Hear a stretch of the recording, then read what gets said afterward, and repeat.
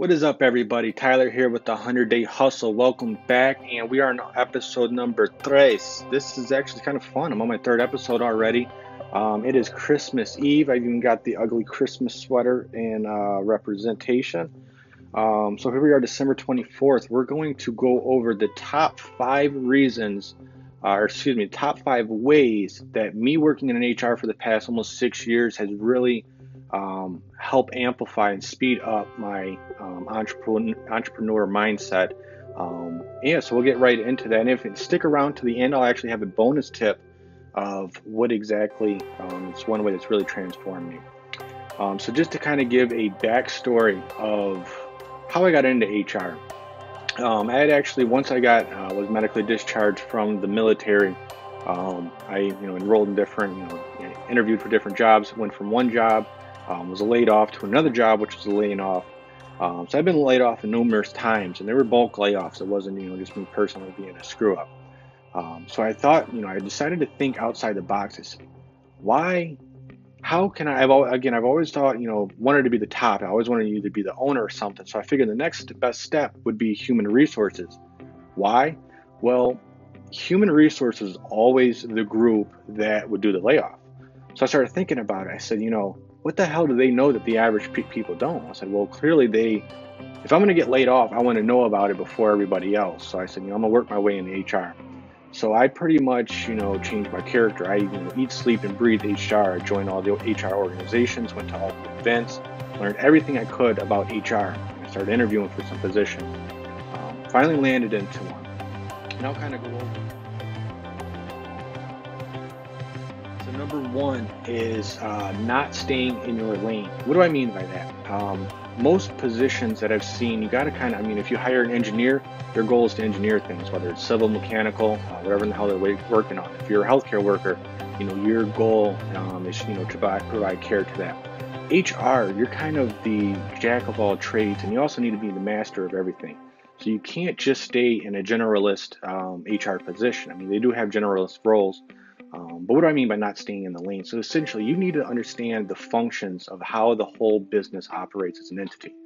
So that's really kind of helped me think from an entrepreneur. You need to understand what everything makes it tick. The best analogy I can think of, usually when you work for a larger organization, it's a huge ship and it has a very tiny rudder, and you need to be able to steer that and figure out what makes this whole company move and operate.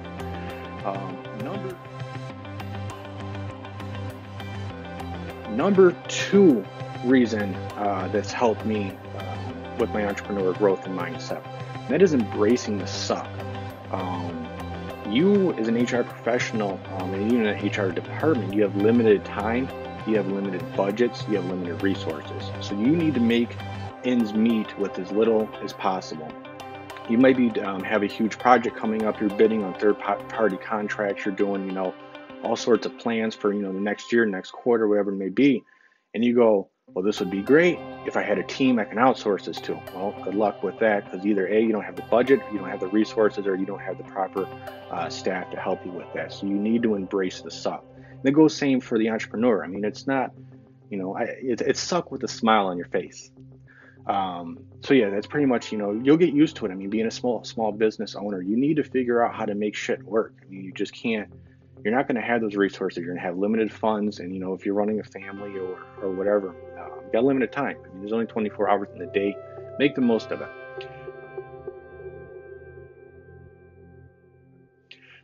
Number 3, and that is be the elephant in the room.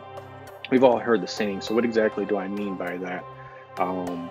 Sometimes you'll have to just bring up the ugly. You'll have a meeting, and it's no sense of sitting here beating around the bush and bullshitting each other. Get to the point. It's, hey, the quarterly earnings for this period are down. What's the issue? Well, since I've been, looking at these, this program that we've had for the past 12 years has been nothing but, overhead. It's not generating any type of income. And what's the benefit of it? Well, people don't want to hear that. It's been around for 12 years. Everyone's kind of taken back by that. So you need to be the elephant in the room. And same will go for your entrepreneurial business or being a entrepreneur. You need to be the elephant. You need to speak up, whether it's to your customers, to potential people you'll be doing business with. don't kind of hide up in your shell and just sit back. I mean, sit back to a certain extent and observe, but you need to be able to speak up. And kind of for myself in the beginning, it was uncomfortable.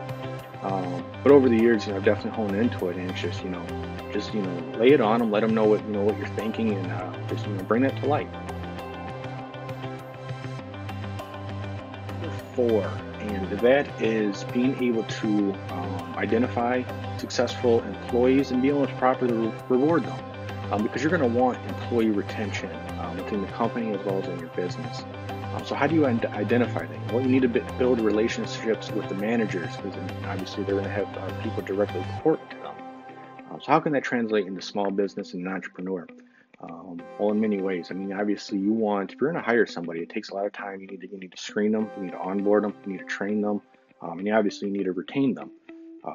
So you want to make people feel good. And I don't mean by just going out and giving everybody a generic gift. There's little things like, what does Susan like? So Susie likes to, I don't know what some of her hobbies might be, but say, maybe she loves the arts and crafts or something. So you actually go out there and get her a gift or something. Show her that she's appreciative and stuff like that. So that's number 4 that's really helping you kind of think outside the box, and that is retaining employees and being able to identify. Number 5 is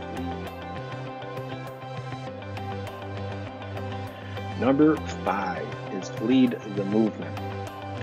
It's so easy in business to get stuck in a way. You'll find a way that's working, and you'll just want to keep going with it. Well, the outside world is not doing that. So what are some ways? The workforce is rapidly evolving, especially with social media and the times. I mean, news is literally in an instant is being portrayed and being accessed to us. So we need to keep up. As a human resource professional, you need to be able to, laws are changing, taxes are changing, the workforce itself is changing. You need to be ahead of that curve.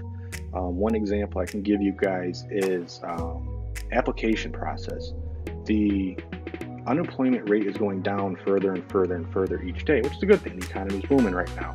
Well, if you got an application that people have to jump through 45 hoops to get through just to get in the door to, be an applicant, guess what? They're going to somebody else. They're not going to want to work for you because it's a pain in the ass. Is that what you want to put off for the business? So yeah, it's pretty much. I mean, you really got to think outside the box, kind of always be on your toes and constantly learning every day. Actually, got a magazine around here somewhere. Every day you had to read. I actually got an HR magazine that part of the society that we're going through.